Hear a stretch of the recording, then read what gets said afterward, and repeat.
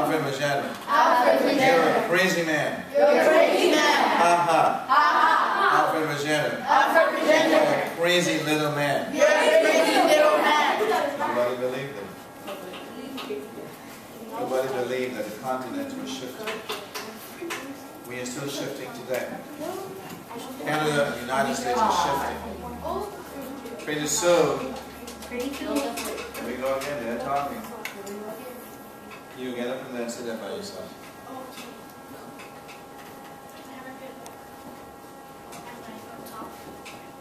Let's move on, let's move on.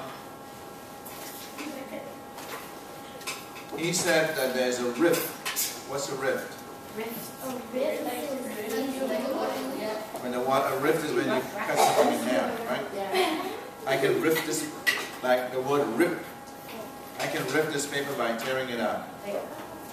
So there was a rift, the water was moving the continents, pushing the continent away. There is a feeling that pretty soon the desert between us and Las Vegas will be flooded. Or the opposite could happen. If we don't get rain, parts of California will be dry like the desert. Then we'd have to use the water in the ocean.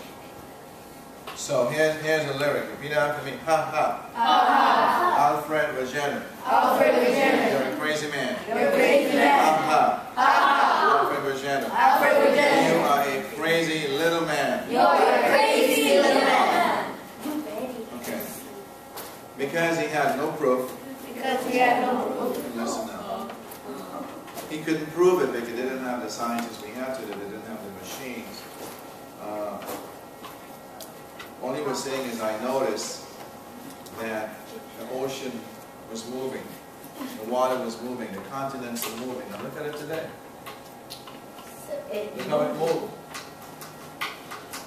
You can tell visually, once upon a time, this was together. This was together. What happened? So here's the question. How come the water moved the continent? More powerful. Why? We have more what? Water than We have land. more water than land. Right. And water is very, very, very powerful. Right. Okay, put the puzzles back in your bag. And pass me the sheet.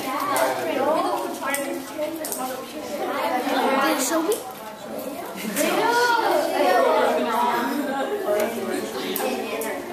We just